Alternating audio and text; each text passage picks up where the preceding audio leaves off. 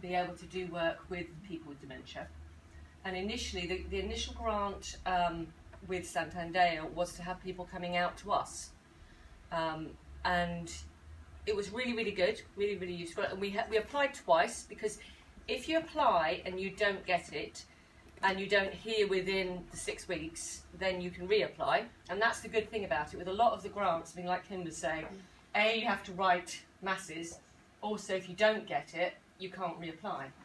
The thing about this one is the fact that you can. So as a result of that, we reapplied. And what we had to think about is the wording, because it's quite right. On the actual leaflet, it's only a small bit of space. And what you have to think about is exactly how to word it. So it's really good because there's not much to write, but you have to think about how you make it apply to the various, the possibilities. So ours with dementia was looking at really helping people sort of just spend time with the ponies, because we work at Bodster, we're in the EQ Centre down in Sandford, and it was just by being with the ponies how it would help them relax, how it would help them be calm, and so forth. That aspect worked really well. The problem we found, in fact, was that for a lot of people with dementia, actually getting to us was difficult. So what we actually did was, as a result of applying for that, we then took it on and we applied for an Awards for All grant. And we got an Awards for All grant. That took a lot more writing.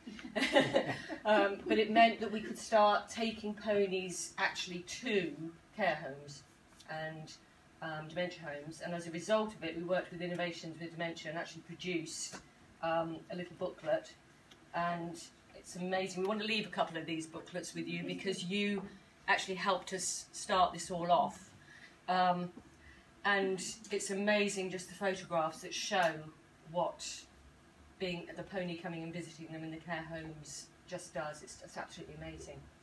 As a result of that, we actually got invited to apply for the People's Project, hence this. So we are one of 5 finalists in the People's Project. We have voting going on at the moment. We need people on the island to vote for us. We've only got till Monday. We're up against 4 mainland charities, all very good charities. One in Portsmouth working with an art therapy sort of session for people, refugees, asylum seekers.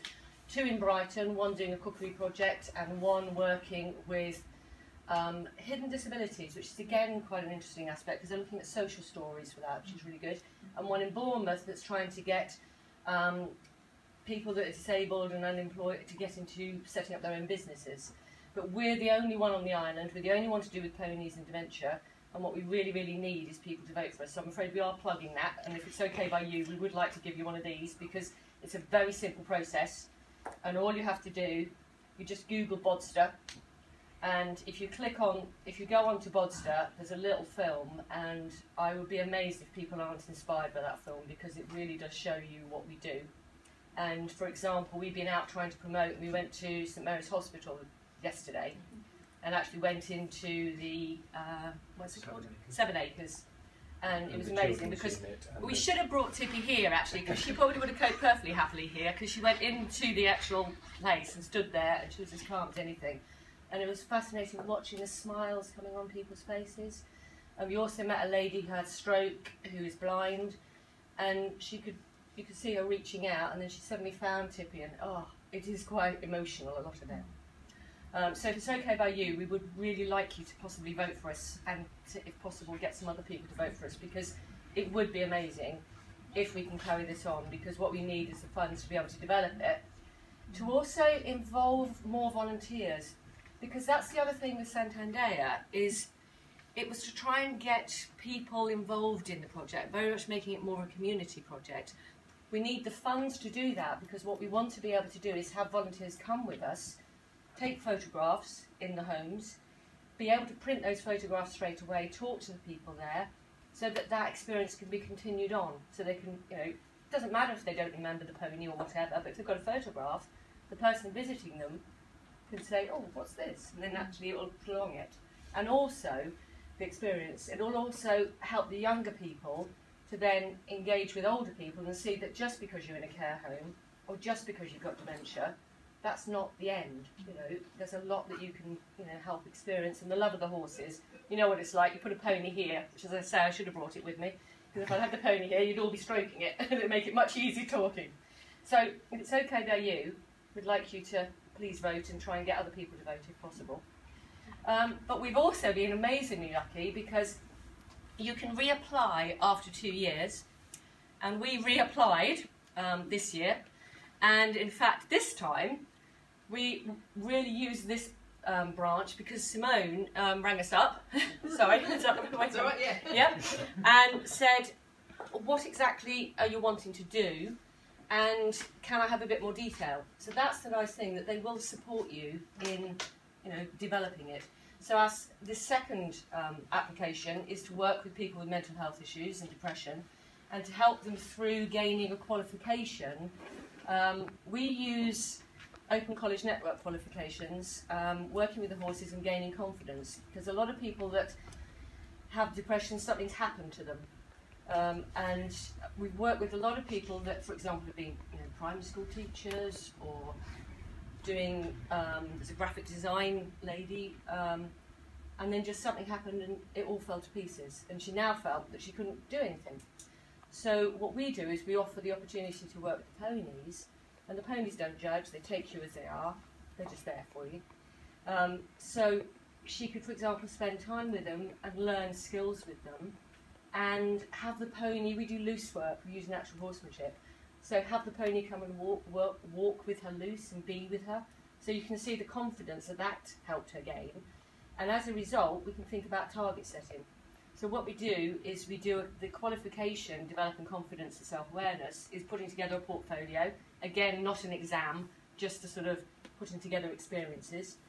And it helps them think about target setting, because with ponies, it works best if you take things slowly, step by step. So again, they can apply that to their own lives and think about, right, I want to get back into work. I can't even go on a bus, or I can't even talk to a group of people, let alone go for an interview. Okay, well, perhaps just talk with me, with the pony. So they, again, see how they can gain confidence by step. But the big thing that we found the second time we applied was so much easier, because we actually had the support of Santander, and it was just amazing. Because, you know, you could actually talk some of things through, because sometimes when you're faced with a small box like that, it's actually thinking about how to put it in the right words.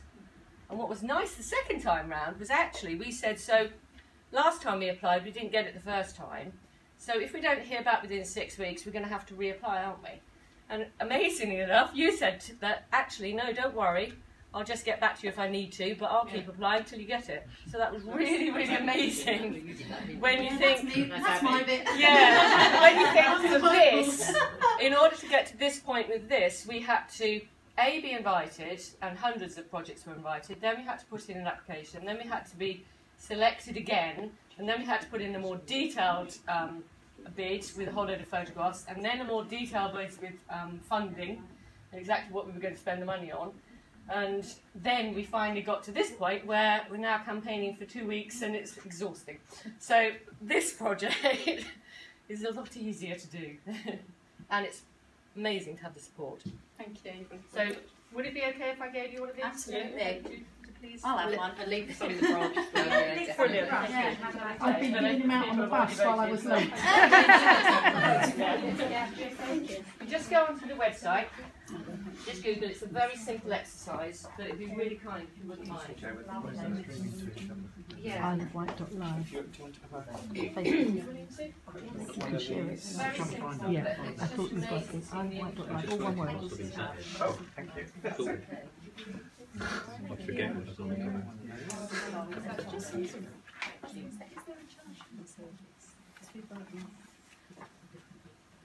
The funds for the actual that we gave from Santander, they were paid for.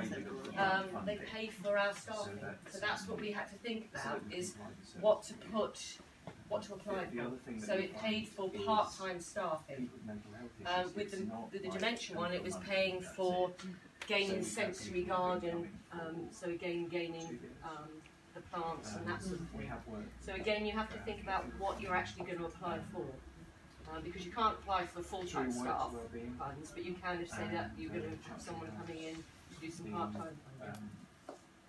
I will be talking But about yeah, that in more it's detail quite anyway. interesting, So yeah. thank you very much. So they Thank thank you. you.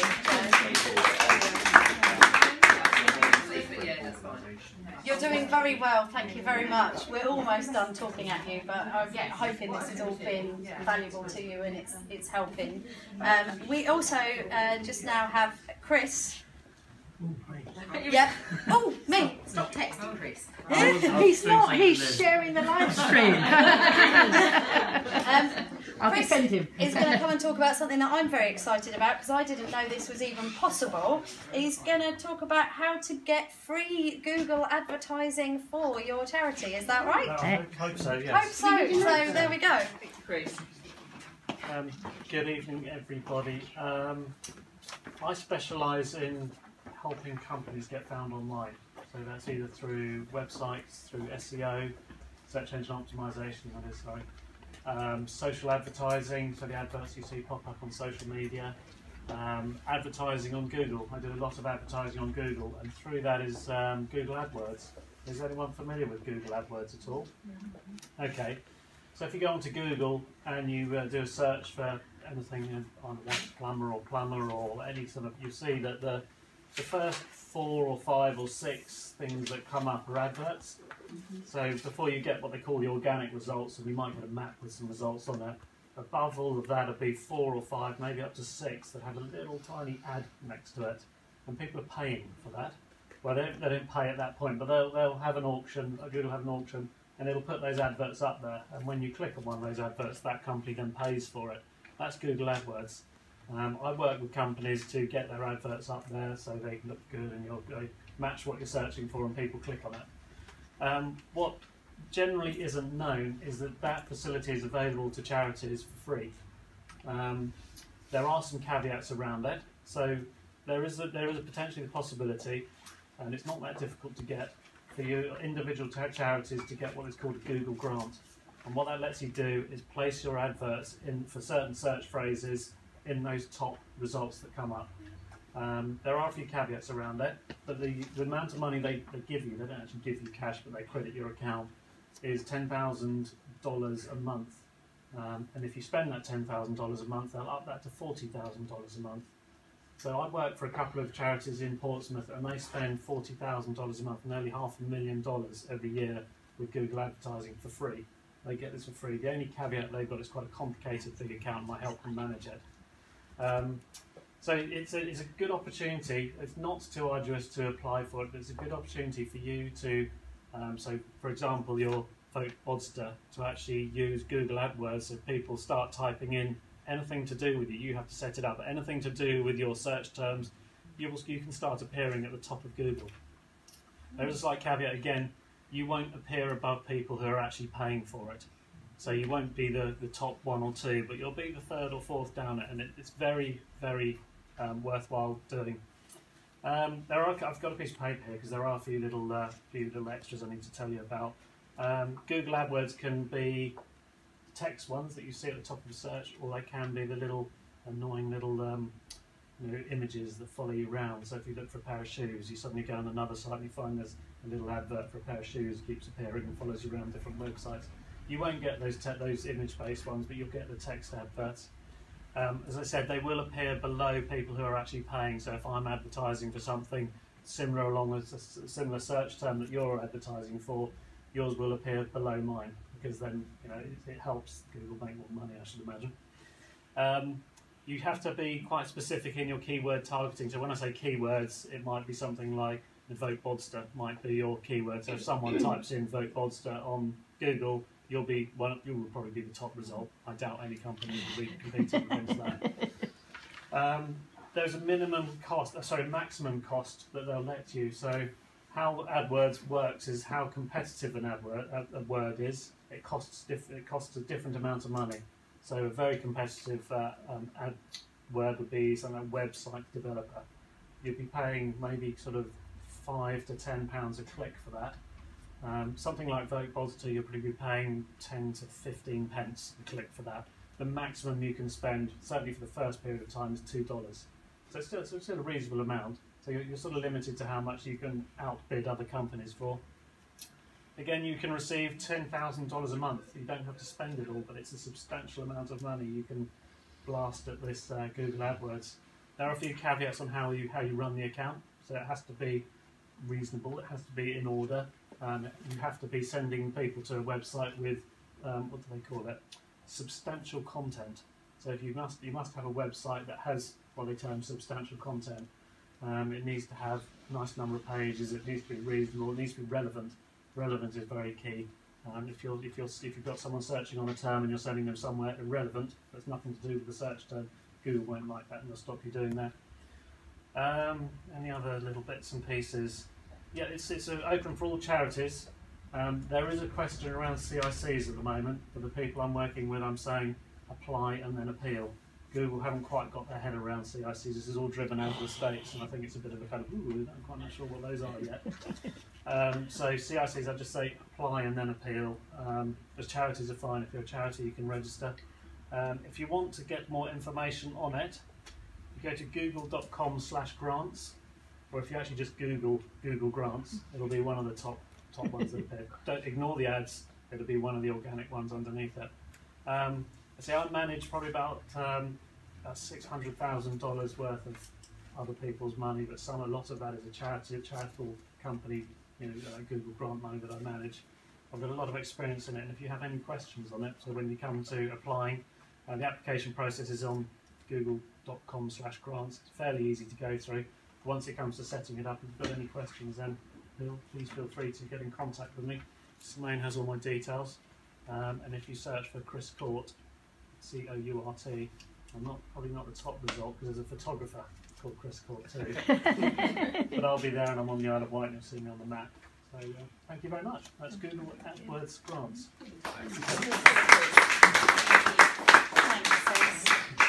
So the exciting bit that you've all been waiting for, how do I fill in my discovery grant form? What can I put in there and what shouldn't I put in there?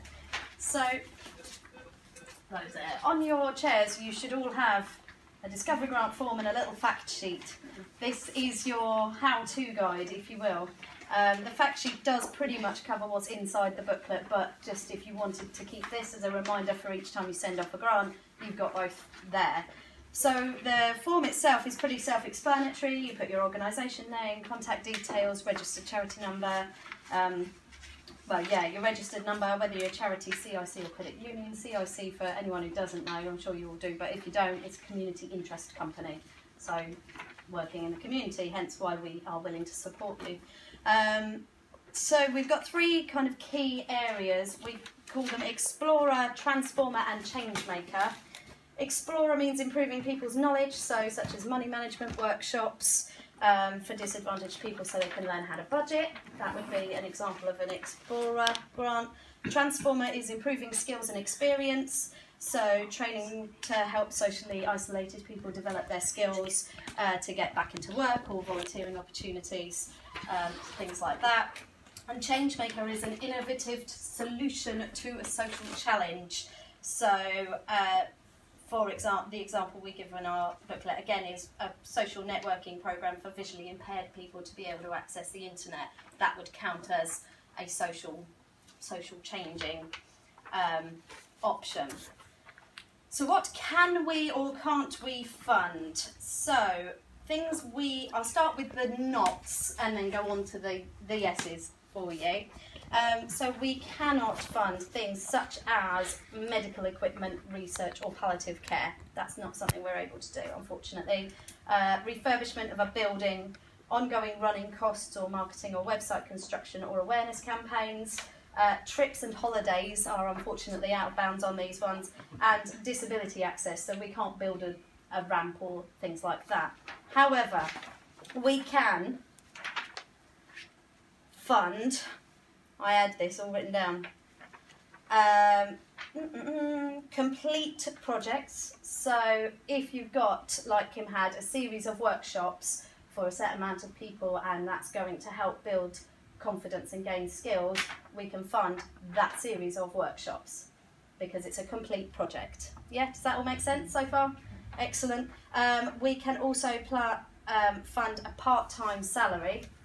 So again, with Joe, the most recent grant they've got is funded a part-time salary for someone to be there to work with the people and ponies, because it's not necessarily a full-time option that's needed there, but the part-time salary, we've been able to provide that.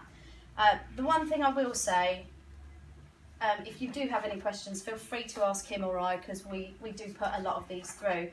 We reapply for these each month, so if you drop these off into the branch, that's all the legwork you have to do. We then pick them up, and every month we will reapply for them. If you don't get it one month, you may well get it the next. If you still don't get it that month, you may well get it the next. And we will keep plugging and plugging and plugging for you, because they get the team who evaluate these get thousands of them a month.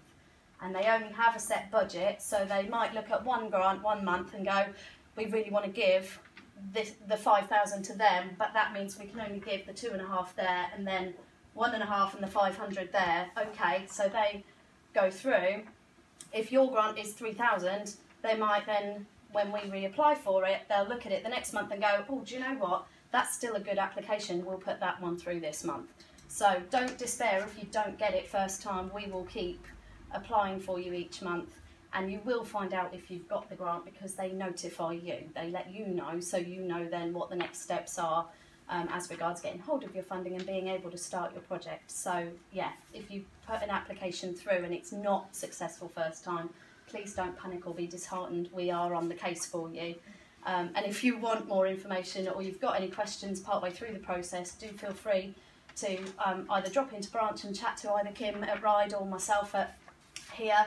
Or, you know, we're happy to give you our phone number as well. We can always, because most of the time, when you fill in this form, I will phone you for more details, because I like to give as much information as possible. The more information you can provide, the better chance your application has. So if you want 5,000, for example, and that is because you want £500 for this, and then 1,000 for that, and this is for this many hours worth of that, because it's specific, people can see why you're asking for that amount, and they're more likely to go through, because they've got the detail, they can see the rationale for that funding, and therefore it's more likely to be successful. So it's quite likely that one of us would phone you and say, can you just talk me through this? Give me a bit more detail, a bit more info, and then that way we've got that, we keep hold of that, and we can, like I say, keep applying for you. So I think that's about it on that, isn't it? Yeah, just to say, if you don't have time, like I said before, if you don't have time to do it now, take it away.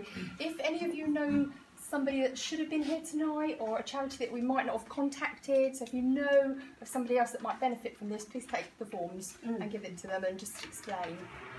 Can I just ask, when you say on here your organisation is a charity, CIC or credit union? Yes.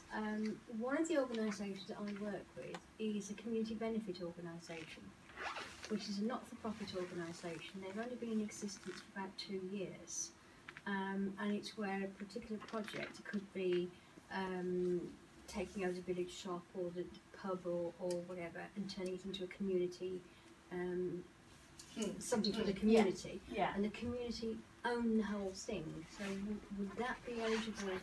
I think you'll find that falls under the credit union. Does it? Yeah, so we'd have to take clarification under that one. Yeah. But yes, if it's something that is run, I think there is a shop out at Seaview. Yes, that's That is and for our point of view, it's deemed to be a credit union.